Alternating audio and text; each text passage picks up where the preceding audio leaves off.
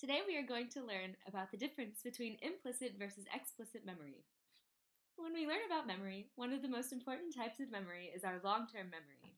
Humans have two main types of long-term memory: implicit memory and explicit memory. Implicit memory is also known as procedural memory. We use it when we walk, play an instrument, or ride a bike. We are performing a task without consciously thinking about how to perform that task. It is our unconscious recollection of how to procedurally do activities. On the other hand, explicit memory, or declarative memory, is our memory of events that have happened in the past. When we recall these memories, we have to consciously think about them. Explicit memory can be used when remembering a trip you went on, who you went to dinner with yesterday, or even naming all the animals that live on a farm. Because the names of these types of memories are so similar, we used our knowledge from the Psych Memory Unit to create a mnemonic device that will help us and hopefully help you remember them better.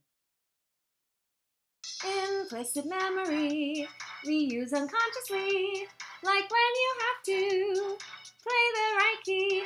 Explicit memory takes more thinking, like when you remember your trip to Paris. Implicit memory, we use unconsciously, like when you have to play the right key.